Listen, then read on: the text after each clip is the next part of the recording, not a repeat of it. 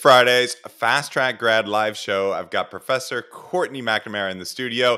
This is going to be an awesome session. I know I say that every time, but this one's really good because we're going to look at a manuscript that one of the members of the group feels a little bit uncertain about. And we're going to look at how to detect gaps. It's a theme we talk about a lot in this group, but you're actually going to see it live in that real world example of the manuscript I just mentioned, with several questions on structuring literature reviews. Some students in the group have been feeling lost, feel like they're just inefficient and going in circles. So if you are writing a literature review or you're thinking about one, definitely not going to want to miss this. And we had another query from the group about where to find some of our best free writing training, which is awesome. I'm really happy to share that with you guys. So we're going to dive straight in. You guys might even want to take notes, but you can always catch up on the replay. If you are on Team Replay, let us know. Just comment replay in the comments. We'd love to hear from you. And we always go back after and answer everybody who's got a query. And with that, Courtney, let's jump straight into this week's quick tip. So my quick top tip this week is to be very intentional about growing your professional network. And we've talked about this a little bit in these channels before, but it's a lesson that I just learned over and over again as time goes on in my career is don't let your network grow just by chance. You should be very intentional about thinking about always certain steps you can do, events you can plan, how you can meet people in your area, because it's a huge, just a little bit of work. It has a huge payoff, really. When you say be intentional, is that would you go so far as to say, Courtney, make an explicit strategy or target certain people who you think would be interesting and bump into them somehow? I mean, how would you do that and not be creepy, or especially if you're an introvert, right? That can be particularly hard. Yeah, there's different ways to do it. So if there's a conference coming up in your area, go to it. Look at who's speaking, read some of their papers, think of questions you might ask them. If you're an introvert, there's of course ways to do that as well. You can ask questions to them during different, like in between panel sessions or something, not necessarily in front of a large group. Consider looking on Twitter and linking with people there and putting yourself out there and contributing to conversations there. Those are just two examples, but there's lots of different ways to do it. Yeah, I think that's really important. I mean, sometimes I think there's a mentality, well, if I publish good papers and do the right things, success is going to come my way. And really, the same strategies that you might have to use in other fields and career paths, the same actually do apply to the university. These are important soft skills that we're often not taught. But if you look at people really, really successful, sometimes it makes it seem like, oh, they publish all these great papers, but there's more to it than that. They've gotten themselves embedded in the right networks so that they could find winning ideas, so that they could publish regularly. So glad you mentioned that. Speaking of networks on the conference circuit, by the way, Courtney, I'm going to be at European Public Health Association. My core field is social science and medicine. And so looking forward to that. If any of you are in Berlin, November 9th to 12th, I'm going to be there. Stop by, say hello. Are you going to that one, Courtney? No, it overlaps with the American Public Health Association. So I'll be at the American one. So if anyone's there, you can hit me up. Across the bonds. And look, even if you're not in the field, the reason we set up Fast Track is because, when I was a grad student, I still remember that November when my back was against the wall. I couldn't figure out my topic and I was going to miss my assignment and I was at risk of flunking out. And what I've come to learn after now, flash forward, I became a professor at Harvard and then full professor at Oxford, now Bocconi in Milan, where I'm tenured. It's not necessarily the best or the brightest students who succeed. In fact, sometimes that extra intelligence can be a curse, especially if you're trying to do everything just on your own. And so I set up this group specifically because I had so many kind of speed bumps along the way that led me to suffer and lose time that I want to make sure that doesn't happen to you. And so created this as a critical base of support, community, and networking to help you truly thrive and make the most of this critical time that you're investing in yourselves. So if you haven't already, do join our Facebook group. Get directly in touch with Courtney and I every Friday. This is a golden opportunity for you to get the kind of unfiltered, raw feedback. It's like having two professors working in your corner as an assistant to help you thrive. So with that, let me jump straight through, Courtney, to some of the comments and submissions we got this week. And I'm going to go ahead and share my screen here. And let's read out a couple of these. So, yep, I'm going to share my screen. Okay, so we've got one who's asking us, where can we find, here we go. I'm going to say this. Can you please guide on the best resources, Dr. Rini, to find articles and improve writing skills? And yeah, I'm glad you asked that. Let me share with you in the Facebook group. Some of you may not realize, but if you actually have a search functionality, and so one of the writing trainings we use a lot is our peer system. And there's a fantastic training. One of our previous lives. Go straight here, and you're going to find it. You're not going to want to miss that. You can also find it on our YouTube channel. And the other thing that you're not going to want to miss is go into our guide section, and you're going to find, it was 30 hours. It's now closer to 60 free masterclasses. The same stuff that I've kind of passed down informally on soft skills and actually taught in classrooms at Harvard and Oxford over the years. We've got systematic review courses. We've got mindset training, productivity training, how to build your network, what Courtney was just talking about. We've got some dedicated worksheets and training. You're not going to want to miss that.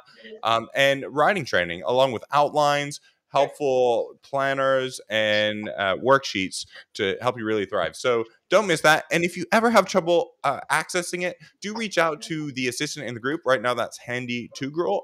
She's actually one of my PhD students here at University of Bocconi. She's really fantastic, has the same passion that we have for helping you guys become the best versions of yourselves. So glad you asked that.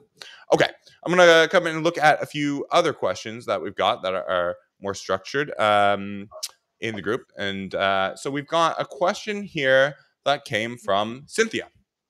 And Cynthia writes, I want to know how to consolidate my studies and literature review when writing my thesis. So, almost every thesis, almost every research paper, whatever you're doing, you're going to need a literature review, and it's very easy to feel lost and go in circles on that. And we actually had another question this time from Sharon. That is too big to put in the chat. And Sharon says, I'd like to know for my literature review how to synthesize different aspects that inform my area of study: disability, theories, gender, identity, education, etc. So that's a really good question, and I'm going to pull up a Word document to go through that. But Courtney, give us some of your best thoughts here on how to go about Cynthia's questions. How do you start consolidating these studies in the literature review? Yeah, I think there's multiple ways, but the basic idea behind it is that you need to find a central organizational strategy. So finding some sort of themes that are running through, or perhaps there's a conceptual framework in your field that would be a useful way to organize and talk about the studies in your literature review. Courtney, what's some people? I mean, I just assuming zero background knowledge. What do you mean by conceptual framework? Yeah, so conceptual frameworks are, well, you could create them yourself, but when they're already in the field, they are, let's see how to put this. They're sort of maps, mind maps, or maps for how ideas connect to each other, or mechanisms that link, you know, dependent variables to independent ones. Okay. Yeah. Yeah. So, okay, so you're saying you need to find a structure, and a good way to find that structure might be to just lift off the shelf a conceptual framework from your field. For example, if I were going to look at, coming back to my field, health, if I want to look at, say, the impact on health, I might disaggregate and say, okay, what are the impacts on physical health, and what are the impacts on mental health? But what's really important is you're going to have this big mess of information, and at the core of what we're doing, whatever your field is, we're scientists. And science, taking the word literally, to know, is we are putting order to a disordered, chaotic universe. And that's where you're at with literature review. I mean, I have literally seen people with piles of papers on their desks feeling like they were drowning, not knowing what to do. And if you don't have some way to create some order, some structure to that literature, you're going to feel like you're drowning.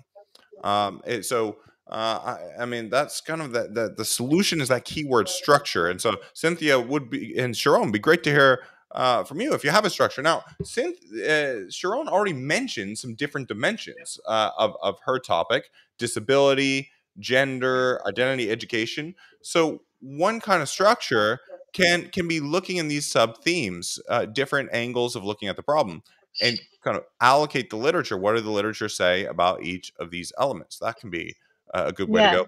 Courtney, what are I some other think, ways of finding structure? well, Well, I was just saying, in that case, in Sharon's case, where she already has an idea of what some of the themes might be, it can be as simple as signposting when you're writing. So just Mm, saying, I will discuss these five uh, issues in this order, and then really you're just going through and you're talking about, I'm going to look at the studies that have to do with disability, the ones that have to do with gender. So it can be as simple as that, just signposting. yeah. Um, Yep. And you know what? I personally I really like that. I think that's the easiest. I think that's the easiest way to go is make things really simple on yourselves in your structure of writing. You know, when I read the New Yorker or something, if you want really good Pulitzer Prize winning prose, read the New Yorker. You get these winding double helix structures and fancy things, but really just a simple outline that's point one, point two, point three, maybe a big section that again has point one, point two, point three that follows on from the next. Even could even be a list. Don't make it harder than it has to be. The science is complicated enough. Your goal is to, again, take that complex material, find a structure that makes it easy for the big points in your literature review to come out. Now, Courtney, what I see some students do is sometimes they take the approach of like, okay, I'm taking notes on each individual article and I have these scattered sets of notes of the article. How do they go about taking those scattered sets of notes then and threading that into a structure? What do they need? What do they need to do? well, I would say first and foremost is it can't just be that you're looking at articles and you're copying pasting notes into a Word document. You really need to understand what is happening in those studies to be able to, write your literature review in a great way. So I wouldn't think of your literature review as a copy and paste job and just a way to grow your references. You need to understand what's happening in those studies. And Mm-hmm. once you do that, as you read through studies, you'll start to see different patterns. And when you see those patterns, make notes of that. Um, and I think, eventually you're going to start getting a clear idea. Once you know all of your studies, you're going to be an expert in this area and you're going to start to see patterns, and that's going to help you decide how to write up your lit Yeah. review. No, no, I'll add to that. So I do actually like Courtney taking, say, if I go into Google Scholar and I have some nuggets to pull out, I might have in a Word document. Might be easier to just show this as an example. Let me share the screen again. So I actually don't mind. Say if I go into Google Scholar here and say we're going to look at something on, I don't know, just something randomly unemployment and health, and I say, okay, here's an interesting paper. I might have my working Word document, and okay, here's a Word document over here, and I might say, okay, this is pretty interesting. This paper's about this, and you don't want to plagiarize, but it's totally okay to copy and strip out some key points so you can remember the paper. So I might note for myself, this is Dooley et al., whatever the year is, so I can remember, and start as I read through it, start taking out some key points, strip those out, move those over, so at least I have a placeholder to analyze key themes. One thing I do want to backtrack for a second. There are two broad types of literature reviews that you can consider. Um, the one that we really advocate in our group a lot is a systematic literature review, where there's a kind of structured method for the analysis, for the approach, so that you won't get lost. They also tend to be easier to publish, and they're really important for the field of science as a whole to avoid this pestilence, this plaguing science called publication bias, where people publish a lot of false positive findings. Won't go into too much detail about that, but if you're interested, let me know. And the other is just kind of good old fashioned type of narrative literature review, which is what most of you are going to be doing, where you go hunt around for a few articles. Maybe you're using Google Scholar and you want to put them together in some structure framework. But yeah, Courtney, personally, I mean, how have you done it? This is the way that I've done it because I find I need to have some way to look at the data in this kind of narrative literature review and find some way to start to see the patterns emerging. Otherwise, if at once I'm above 20, 30 papers, I start getting lost personally. So I might Yeah, have a few of these. I might have paper one, I might have paper two, three, and then start reshuffling and reorganizing them. How do you yeah, do it? I do something like that. I do take notes, but I think I do sort of more mind mapping drawing out. So drawing out how things are relating to each other Mm. as I'm reading, trying to try and build up the pattern that's emerging as I go. So there's definitely some cool tools for doing that. Let me share one tool that I like for mind maps, and let me see if I'm interpreting this the way the way that you do this, Courtney. Um, so let me sign here. So Miro is a tool that a lot of we use with a lot of our students. And let's just create a board here. Really great for creating these kinds of mind maps. So let's create a new board. And yeah, Courtney, just let me see if I'm following logic. So let's say we were going to take something like what we're doing, say unemployment and health. And let's zoom this in. Okay. Right. So we can come here, and then you could maybe say, okay, well, health, I got to deal with the physical health. Oops, that's not very pretty. And then maybe mental health. Is this kind of how you're doing it? And then maybe unemployment. Yeah, As you get more information, you might not know as much at first. You start with unemployment and health. I read more and say, oh, actually, I need to deal with not just unemployment. I need to deal with somebody losing a job. I need to deal with other things. You kind of refine your understanding and you refine your mind map. I need to deal with not working enough hours, so underemployment. Um, and yeah, is this kind of the way you go about yeah, this? yeah, absolutely. And then I'll like if an article has something interesting to say, let's say about unemployment and the mechanism to health, then I'll make a note there of what that idea is and the reference, the So then authors you'd come here who. and say, okay, Dooley et al. Yeah, 1996 here had an interesting point to make on this nexus, exactly. and Yep. organize it quite in this way. I think it's also a really nice way to do it.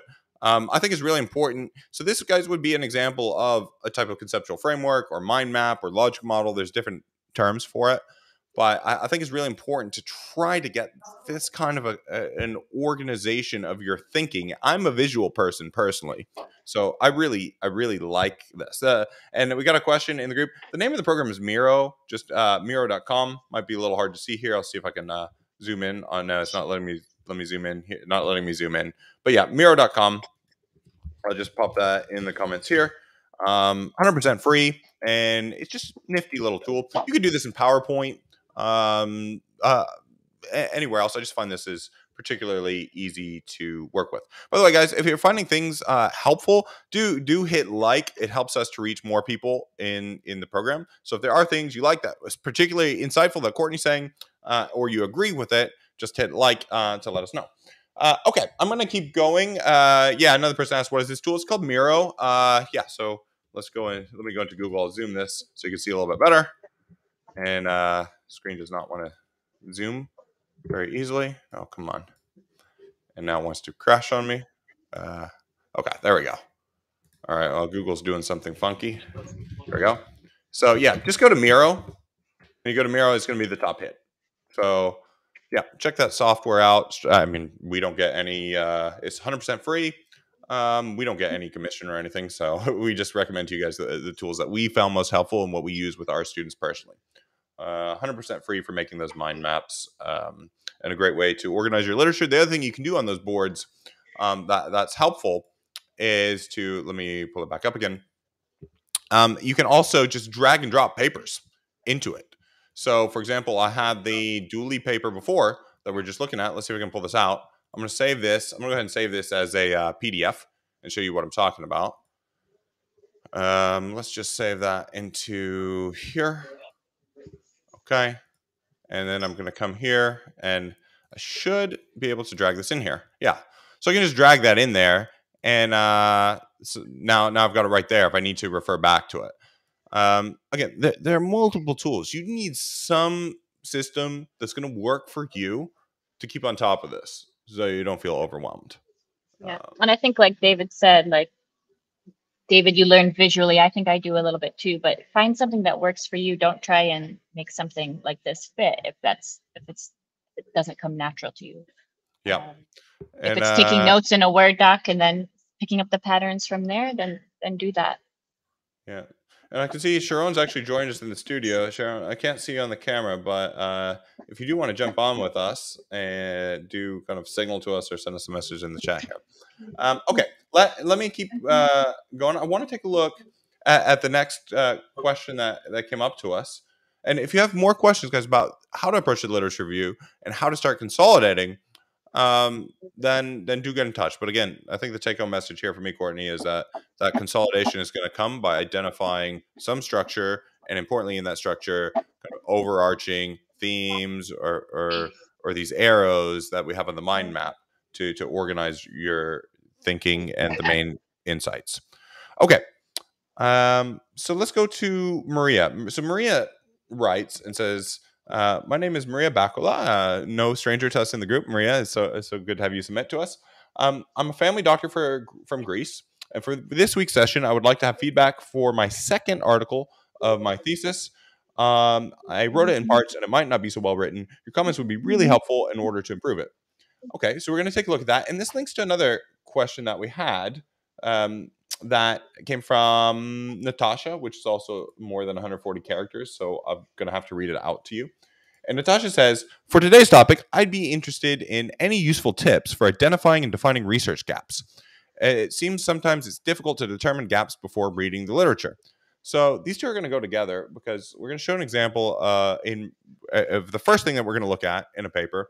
First thing that I look at when I get a paper landing on my desk to review is what's the gap that this paper is trying to address? Is this important? Is this meaningful? And then I'm going to look and see how well the paper's executed it. I mean, you can have a paper that's done a fantastic, beautiful technical analysis on something that's not a gap, doesn't really need to be done, is not important, and yeah, no one's going to want to bother to read it. So the gap is really kind of where the money's at here. So yeah, let's dive into that. So let me pull that up. Hang on, I'm going to share my screen again. So I'm shuffling multiple screens. I can't do everything at the same time. So okay, so here is Maria's manuscript, and I think the most important thing to do is to look for the gap right away. I'm going to zoom in. Can you see this, Courtney? Yep. Great. Okay. So sometimes you might have the gap in the title. Can't really see a gap here. Unless I'm blind, but no gap here. Let's look and see how long it takes us to find the gap. I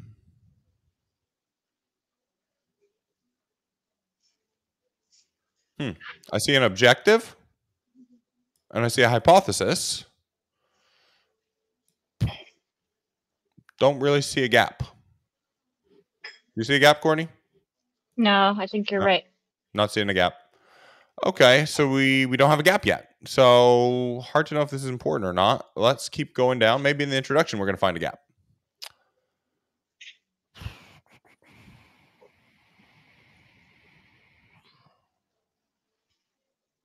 Okay. Tell me if I'm going too fast.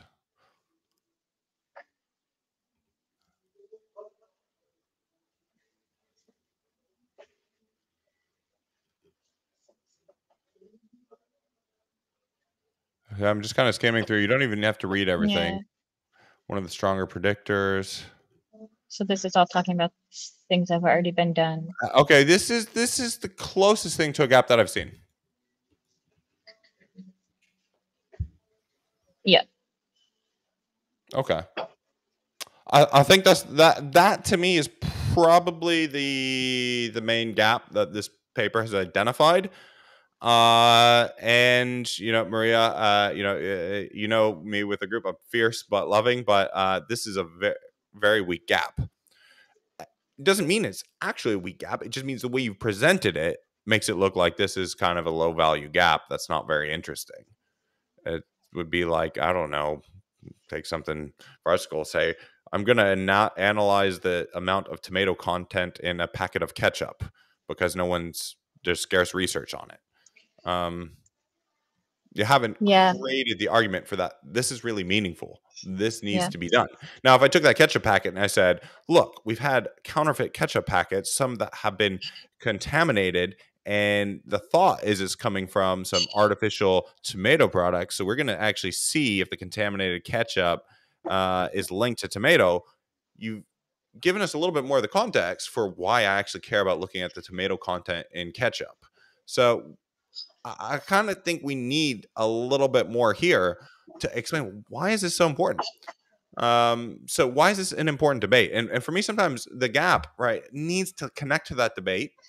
They're saying this, they're saying that. Everybody's arguing about this, but what they haven't done is this, and that's going to help me. That's really missing here. What's your thinking on this, Courtney? Yeah, I'm thinking along similar lines. I mean, we can tell, right, that Maria knows so much about this literature because she's written so Yeah. much here just about length of stays and voluntary admissions. Mm. Um, but all of this, Maria, that I think you've written so far is a few paragraphs. I think you're going to end up editing and putting just, you're going to summarize this in like one or two sentences. And then you really need to focus on why do we care about length of stay and the correlates and involuntary admissions. That's really what the focus needs to be on.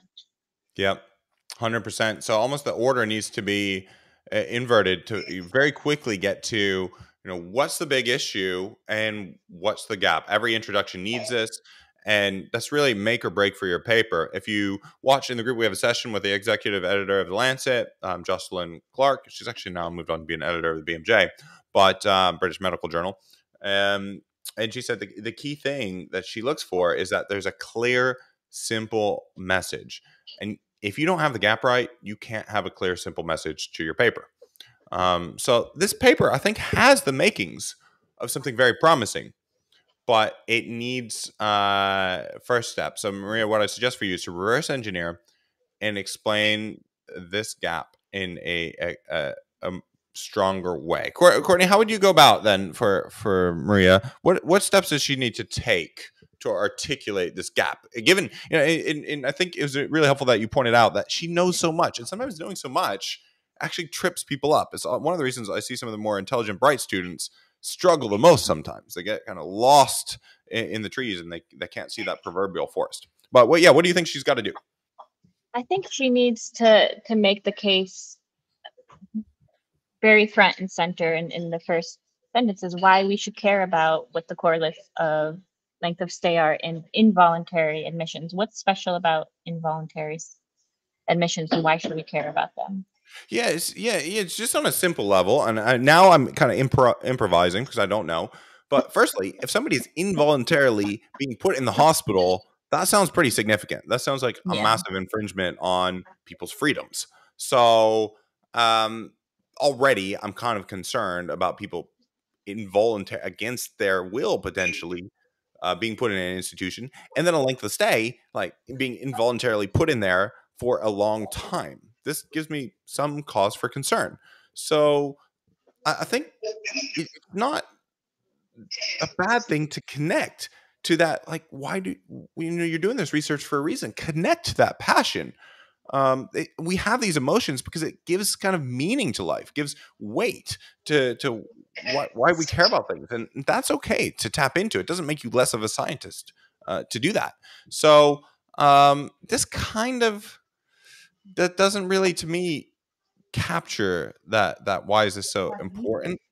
Um, yeah. Did you have any ideas? Again, I might not have the answers for this, Maria, but hopefully this can trigger some thinking for you. What do you think, Courtney? Any thoughts come to Yeah, mind? well, I mean, this statement is saying that mental disorders should be treated in less restricted environment, but that would go against, I guess, involuntary admission. So Yeah. this seems to set the stage for why we should be worried about involuntary Yeah. admission. So I think your story becomes very simple. Your first paragraph can be, look, across Europe, there's been a big move to having less restricted environments that are patient centered in rehab. However, a sign that this is not working is, against this trend, there's been this increase, or there's been a concerning pattern of people being involuntarily admitted in these restrictive areas for very long stays. And in this paper, there's not much research. We don't know why this is happening despite these policy changes. We want to see, is this happening to certain vulnerable groups or people who might be placed in these long stays against their will, don't have family support to help them avoiding being put in these bad situations? Yeah. I don't know, but that is a way that you might go. Really important thing going on here, but there's this concerning thing happening, and we don't really know why. Very simple narrative. Um, yeah. What do you think, Courtney? Could that work? Yeah, I think that works. So, yep. And the other thing, Maria, just to say, that peer system I mentioned earlier that's going to help you. Each paragraph needs to make one point, and your paragraphs are a little bit like, it's like you tried to put a little bit too much into them. There's just a whole bunch of stuff smushed together. So really try to make sure you got a topic sentence making one point and then everything backs that up. If that is not clear to any of you guys, go straight to our writing training, check it out. We also have a fantastic gap training. Again, if you go search in the Facebook group for gap, you're going to find the best identifying your gap training from Courtney and I. You're going to get a ton of value out of it. Almost if you're doing research, you're not confident about your gap, that is indispensable. Okay, hang on. We got another question that came back on the literature review topic. I just want to take that quickly before we go on with Natasha as part of the question. So, um, I feel when I assign someone to work with me on literature reviews, they don't understand and mess things up. How to keep everyone in the team on the same page. Um, yeah. So, Courtney, what do you think about that? Me personally, my immediate reaction is, why do you have multiple people working on a literature review? Um, I don't recommend that. When you do a systematic review, you might have a certain clearly defined role that you're having somebody come in to do a review for. But the problem on the literature review is it is indispensable that somebody's got to synthesize the insights from the review and understand it to put it together. And you can't just kind of cut and paste different people's insights and understandings together. It just won't work. What do you think about that, Courtney? Yeah, if it's, I mean, if this is in regards to a systematic review, there are ways to like pilot certain processes like the extraction stage or the screening stage to make sure that everyone is on the same page in terms of what should and shouldn't be included. But if this is just if you're hiring a research assistant to do a literature review, then it's a bit different. Yeah. I mean, I think if I were hiring, we actually just did this for a paper in the British Medical Journal. And so what we did is we had created an out, it was on misinformation and health. It's going to be coming out soon. We actually did it with several people in the FastTrack community. Really fantastic cross-disciplinary collaboration. Excited to see it come out. But what we did to avoid it feeling like it was written by a committee and different parts that didn't add up, we had everyone take on a specific section and do a literature review of just that subsection or sub theme of the problem. And then afterwards, we kind of made that writing style coherent, but made sure that everything was done in a fairly consistent kind of way. So that would be one thing to do, kind of set specific boundaries and borders on a component, a defined, discrete, self-contained component of the literature review. I think is definitely the way to keep this manageable for me personally. Okay, let's keep going on that. Good question though, and Maria, glad I think this is you. You rewrite it in the way that you said. Yeah, glad to see it, and do send us. I mean, it's nice to share with people in the group. I think they'd like to see how this paper evolves. I think you have some good stuff here. Yeah, really looking forward to seeing this. Let me come back. I want to come back though to the questions that we had from. Make sure we've covered Natasha now. So Natasha asked us, just to remind everybody. Um, I'd be interested in any useful tips for identifying and defining the research gap. So I think that helps a little bit defining the gap. For identifying the gap, it's difficult to determine the gaps before reading the literature, Natasha. 100%. I don't think you can just sit on your chair and philosophically, ruse about what might be the gap. I just think that's hard to do. I think you kind of roll up your sleeves and start reading. How do you go, Courtney? When you've got a lot of success finding really important gaps that have helped you publish well, how do you identify the gap? Yeah, I think you're right that you have to somewhat saturate yourself with the literature. Um, if you're, I guess if you're starting like a PhD project and you're trying to find, what should I focus on specifically, you can just start using tools like Google Scholar or PubMed or what have you to start reading around the ideas. I mean, the first thing I would always look for is whether there's been a systematic review on the topic that you're interested in, Yeah, because often that will point you in the direction of gaps. Otherwise, you're about just sitting down and reading things and really becoming familiar with what's going on in the literature. Jot down ideas as you write. I wouldn't expect to spend a day reading articles in Google Scholar and then figuring out my gap from there. I I would typically have to read things, let it sit, read some more, let it sit, and it's that kind of process. yeah, yeah. I think you're right, Courtney. There's definitely an effect of kind of like your subconscious is churning with everything you've just read. You sleep on it. You go to the gym. You go for a walk, and then ideas hit you. It's important to give yourself some space to do that, and not really could put yourself in a corner where you have to do this under intense pressure. I find that really limiting. Got got a couple other questions I want to take on this. Asking, is there a limited number of studies to use as literature? I think you might mean, is there a number of studies that you need for a literature review? And um, I mean, I think if you're doing a review, if you just have 2 or 3 studies, you don't have a literature review. You're just kind of, maybe your field's very small, or there's just not enough to actually review. So I think you've got to be above about 8 papers. There's no hard and fast rule on this, but I think if you don't have 8 papers included in your review, you don't actually have a review. What do you Yeah. think? Yeah, if this is a systematic review, I would say, yeah, that number. I think the lowest I've ever seen is 6. Mm, Um, if you're yeah, doing a narrative review for your PhD, though, it'll be a significantly higher number of papers you'll be referencing. And essentially, you need enough that someone is reading your work and you're anticipating their potential objections to it and you're answering them. If someone's reading your work and they can think of all these weaknesses, then you don't have enough references because you should be anticipating those weaknesses and addressing them in your work. yeah. Yeah, exactly. And they want to know that. I mean, especially you want to feel confident going into your defense that you can answer any question they've thrown at you. You don't want them to say, "Well, hey, hang on a second. What about Dooley and colleagues in 1996 said this?"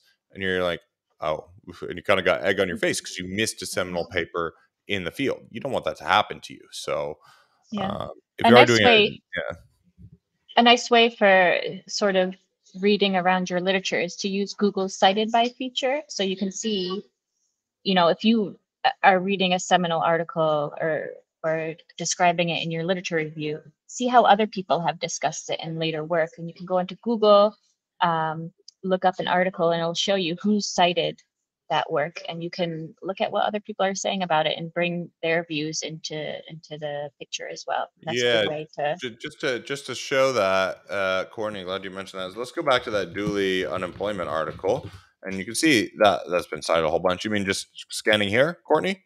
Yep, just scanning Yep, here. yep. And this is one way to snowball. So I found this. I'm going to look at what it cited, or what cited it, and you might even look at what it cited both ways, and you can extend your search that way. Yep. Um, So, yep. I also personally, I really like inside Google Scholar to look and restrict by year. I want to know what's really recent, so I might sort this Yeah. by date. Whoops. Well, anyway, just to give you an idea here, unemployment health. Here's the stuff. Okay. Now you can sort this by date and figure out the most recent things coming out.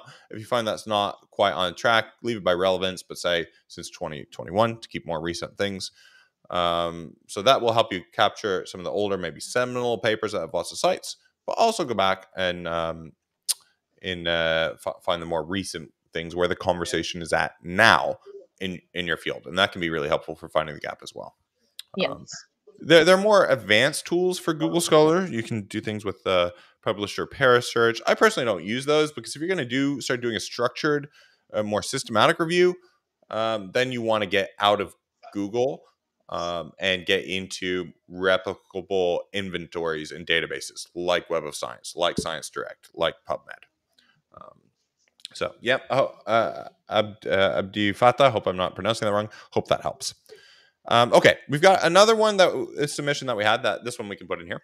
Although I didn't send my paper, my question is: can I identify gaps in positive and negative impact of mass media on society? The topic is the role of mass media in peace development. So, yeah, Courtney, do you want to have a crack at that? Sure. My initial feeling is, of course, you should look at the positive and negatives because if you focus on one or the other, then you're always going to have someone objecting that you're focusing on one or the other. Yeah, And you're ignoring all the good, but focusing on the bad, or vice versa. So um, it's certainly a good idea to acknowledge both sides of what the impact of mass media on society is. Yeah, so Courtney, I think this would be a nice example to for ourselves. Again, not being experts in the field, to try to make kind of a conceptual framework using Miro, and maybe using an example of what the fancy way people call this are DAGs, or directed acyclic graphs. So let's try that. So remember, you defined your pico. So, and I think this actually has a pretty nicely defined pico. Of we're interested in the impact of the intervention. This can be mass media. You might want to refine this a little bit. The population, you might want to know where. Are you looking at, I don't know, let's say we're saying the US. I don't know. When you say mass media, that can be a lot of things. Do you want to say, do you mean newspaper, radio? Maybe you want to summarize, maybe you think they're different. Newspaper, radio, social media like Facebook, Twitter. Don't know. Need to kind of be clear about that. And your outcome, you said peace development. So peace development, maybe you're not thinking about the U.S. I'm not really sure what you mean by peace development. That's kind of an unclear outcome to look at. Maybe you want to look at some outcomes that have been looked at recently are called polarization. People having like very fragmented views and attitudes that don't really that combat each other and don't really find any points of intersection or agreement. So I might change it like that just for the sake of example. And I think I would change this to say, why don't we say TV to make this easier in the US? Because then I can already think now, if I think of the TV, I might think Fox News, I might think MSNBC, and other examples like this of different news stations. Okay, so um, let's look here. So now we can kind of create a map. What do you think? Does this work, Courtney? I Yeah, may this looks good. taking some liberties here. You can adjust it as you need. It's just for the example. So let's say we've got I don't know. Let's just say Fox News. Okay. So, and we want to look at good and bad. What's the Fox News impact on polarization? And we'll be let's be more specific, and we'll call it political polarization. And okay, so how can what kind of effects on people does Fox News have? Well, maybe the first thing is the news is supposed to provide information. Provides information that how's that going to affect polarization? Um, okay. Other ideas, Courtney, on how what might be happening by the news? Um, It might be providing. Look, the Fox News is known to have a particular political leaning, so it could be providing pro-Republican information, or we'll just say party politics.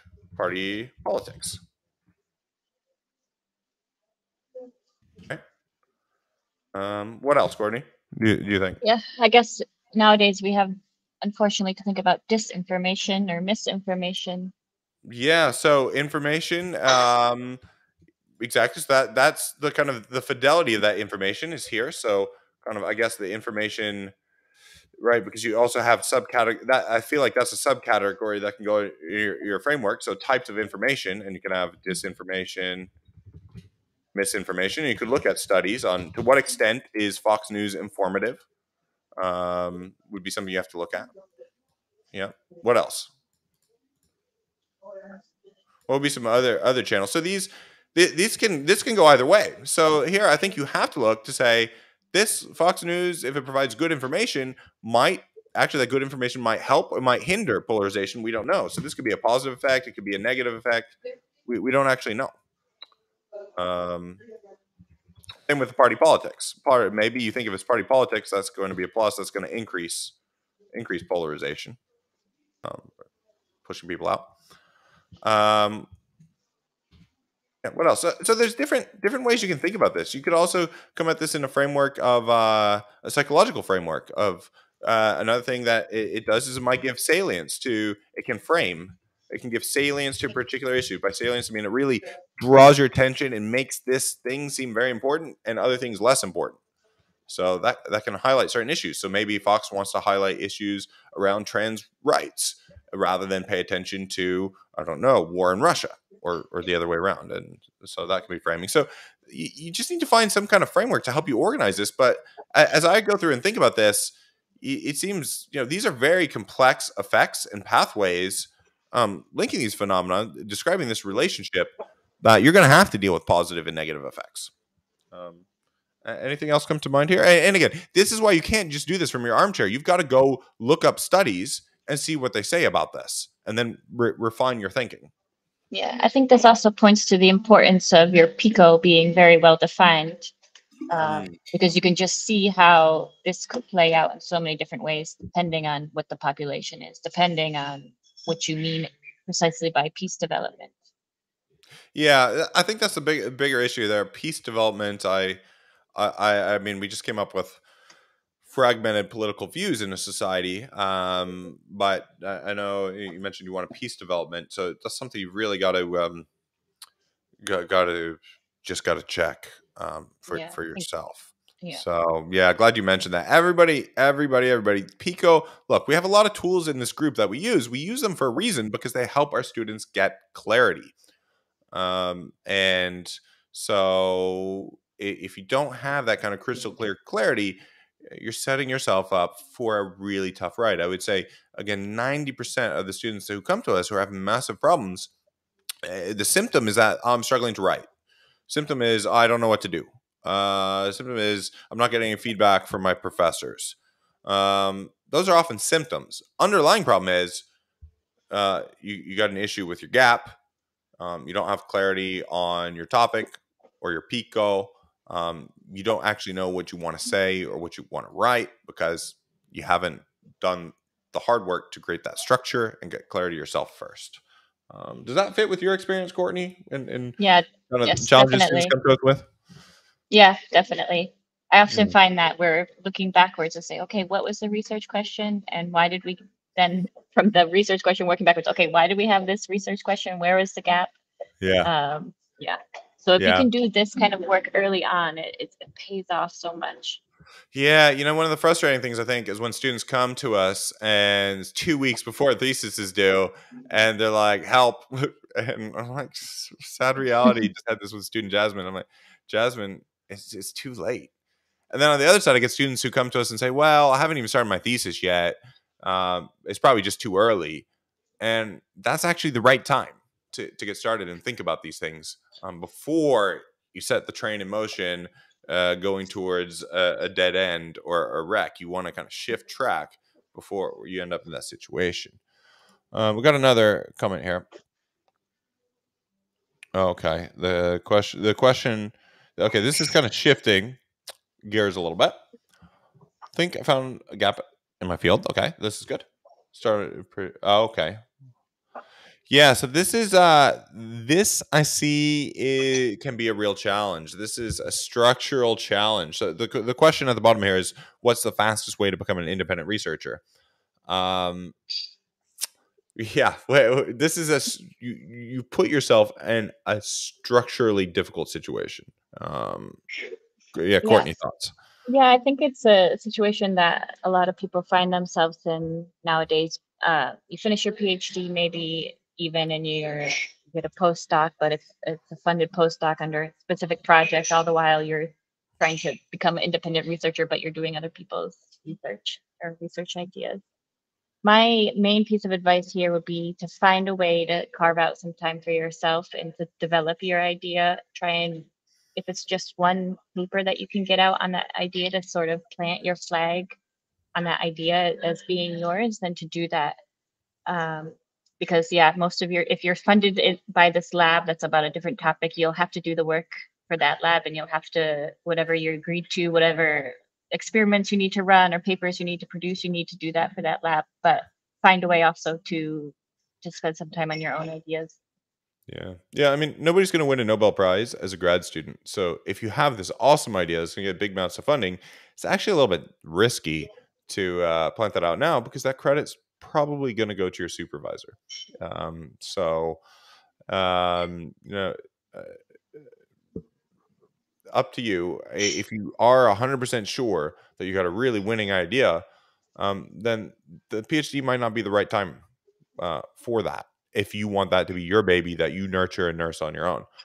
That said, when you're on a PhD in a prestigious lab on a different topic, I think it can be really quite hard if you're not really passionate about that area. If you feel like it's just taking away time from what you really want to be doing. I mean, your ideal situation is if you're in a lab that you have that really great alignment that your professor is really top in that area, investing time and energy in you, and you're doing exactly what you love and want to do. So I'm a little concerned about you just because this gives me a few red flags that um, the that you might be down the road for frustration here. Yeah, that's a good point. And I think one of the challenges, especially if this is in a lab, is to do the actual lab work. You need resources, you need tools, you need materials, and unfortunately, there's startup costs, and it's one of the issues and reasons why the rich get richer in science and the poor, can't even get a seat at the table. So maybe is there another lab that at least works in that space? Maybe outside your lab, you could go do an internship at, or maybe you could do a rotation, or find some way to connect with. If there's some way you could find a way to connect this to, as Courtney said, I think a really good point about planting a flag. So at least you kind of get associated with this idea early on. Could be a really valuable step, even if you can't fully execute it.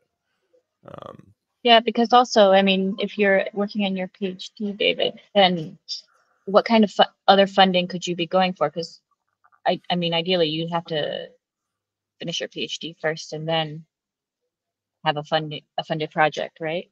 Yeah, I think you exactly. I mean, ideally, then you try to apply for this out of your PhD. But the problem then you've got is my PhD was on this, and now I'm applying for a postdoc in something completely different.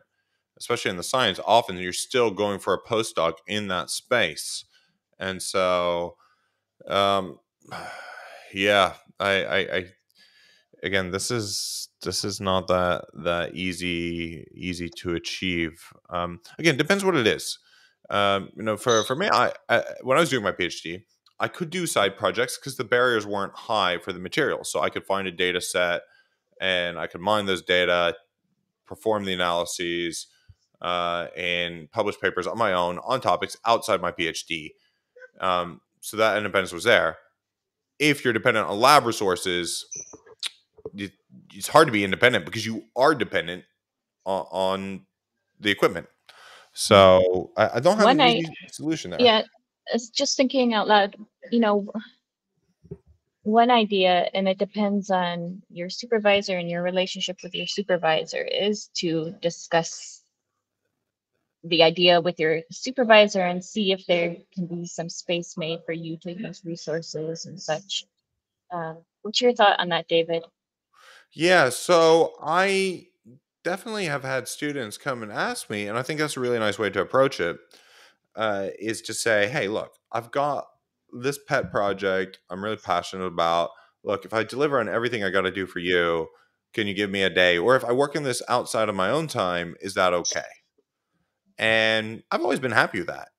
I'm not happy if I've got a grant and students got to deliver on the project and they're falling behind because they're doing something completely in left field. But I think being open and transparent about it will is the best way to go, rather than have a professor discover later that you've been doing all these things behind their back when they thought they were funding you to do something else. That could scupper your recommendation letter, could create some problems for you down the road. So that's really, I'm really glad you mentioned that, Courtney. I think that's really important. Okay, I think we covered that. So let us know what you decide to do. But glad you asked that. I think that's something a lot of people struggle with. The real transition to independence, I think, comes mostly at the postdoc stage. Um, Even if you feel very independent now, that's typically structurally career wise where it happens. Okay, we got a follow up question on peace development. What should I do on peace development? I got your points on the other part of the topic. Well, the problem is peace development's not really that well defined as an outcome. And look, we can see that just by looking in Google Scholar on the topic. So let's go to Google Scholar and let's say mass media. Whoops, I'm on the wrong screen. Here we go. Yeah. Okay. Hang on a second. Sometimes my keyboard does not want to cooperate. And okay, there we go. Sometimes when recording things slow down. Mass media, peace development. And you can see here, we don't see peace development in here. We see uh, peace build, media contributions to peace building. There's some here, media influences on peace development. There's stuff on terrorism. There's conflict. International conflict is a good one, and war. So it's not. I'm not seeing a big conversation happening here. Right? If this were a clear outcome, peace development, we would see that. Now, maybe mass media and peace would be clearer, and you could define peace. Um, it might be easier to say war because I think if we say flip it and say mass media and war, we're going to get more. The press in America, interpretive history, war in the media. Yeah, this is slightly more size. It looks like actually conflict is where we're seeing more. Just from looking, I'm just scoping this out. Yeah, seem to see a little bit Yeah. more on conflict and mass media. So yeah, you got to you. So this is us not knowing the topic, just scoping this out. But yeah, you need a clear outcome to define. And again, if we had a broad outcome like health, we can still break that down to mental health, and mental health we can break down further into say depression or schizophrenia or other things. So peace development is more like you're thinking of words like developing peace.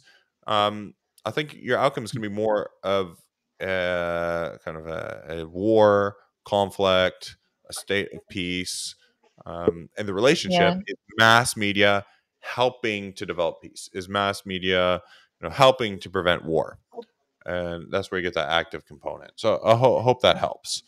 Um, got another one here. Thanks. So putting a flag is a great idea. There's one person I can go to do first conceptual work.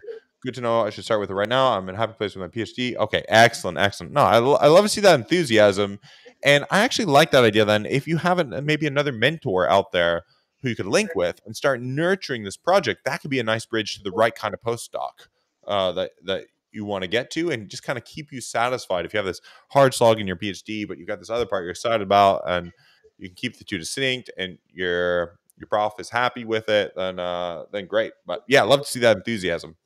Um, Seems like several people are interested in this. Good to see more. I don't think you're independent when you're doing your PhD, but you have to do what your supervisor wants. Yeah, yeah, especially in a lab. A lab is run like a small business, and kind of like you got a boss, and you got to deliver on that because they right when I've got money on grants and I'm hiring somebody, I got to deliver on that grant project.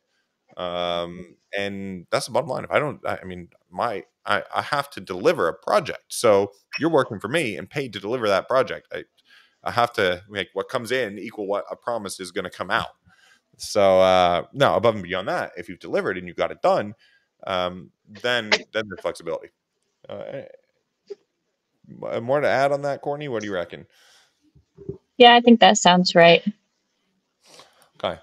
So I think this is a good point. We can do a dedicated session. We are on independence during the PhD and beyond. We are always open to hear your ideas and suggestions about what you're going to get the most value about, what you're struggling with. And again, it's a safe space for us to go a bit deeper on that together. So, yeah, if there's something you'd really like to see from us, drop us a comment, drop us an email. I'm at David Stuckler, FastTrackGrad.com. Courtney's at Courtney McNamara, FastTrackGrad.com. Love hearing from you. We are soon going to start our systematic review challenge series. I know I've been promising this, but I had a little bit of chaos on my side with traveling and moving a bit. I know Courtney, you too. You're still from the cafe, so we're making sure that we're firing on all cylinders before we launch that next chapter. With that, yeah, Courtney, you doing anything fun this weekend? Um, nope, still unpacking boxes over here. So All right. Yeah, I'm gonna go de-stress at a gym session. Gotta practice what we preach. Guys, hope you all have a great weekend. We will be in touch in the DMs, and we'll see you soon. Bye, Courtney. Good to see you again. bye, bye, guys.